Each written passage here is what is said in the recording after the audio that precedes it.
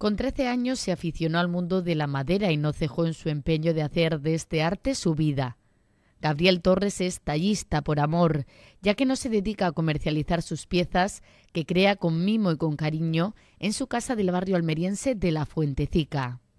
Desde hoy su trabajo, realizado a lo largo de más de 30 años, se exhibe en la biblioteca Francisco Villaespesa. Todo lo que hay aquí son obras únicas, originales, que algunas llevan años de trabajo.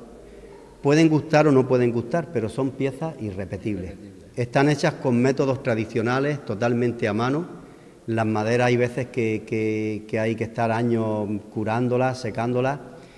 Y bueno, lo demás, si les digo que lo voy estudiando y qué tal, pues posiblemente les engañaría, porque es que cuando empiezo una obra, yo la empiezo y después la misma madera te va diciendo los pasos.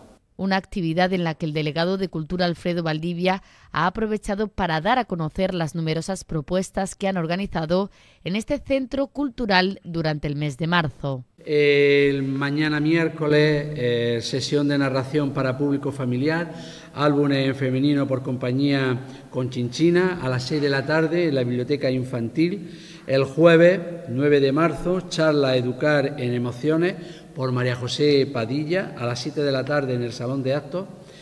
Presentación del libro Enriqueta de Soler Reche Artero el jueves también 9 de marzo a las 8 en esta sala de exposiciones. El sábado día 11 tenemos taller tecnológico Aprende con Minecraft con más futuro. Además se presentarán numerosos libros como Duerme que viene el coco, 70-1, antología emocional de poetas andaluces, o Lágrimas de amor y guerra.